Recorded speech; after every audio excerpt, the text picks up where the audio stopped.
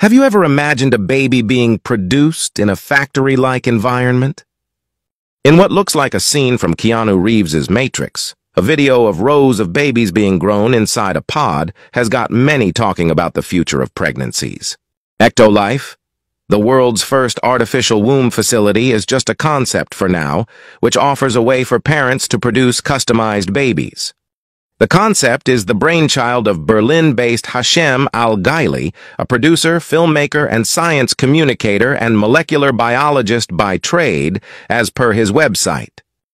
Their technology aims to offer a safe, controlled environment for fetal development outside the mother's body.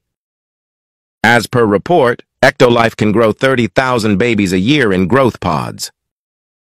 EctoLife prioritizes controlled, sterile conditions for fetal growth.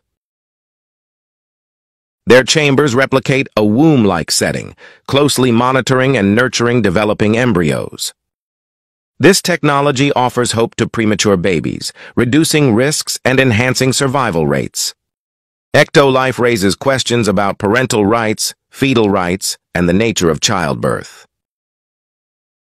Their research opens doors to new understandings of prenatal development and maternal health. EctoLife's innovation might redefine reproductive options and reshape societal norms. EctoLife faces obstacles in replicating the complexity of natural gestation and ensuring ethical guidelines. It prompts discussions on parenthood, gender roles, and the concept of traditional pregnancy.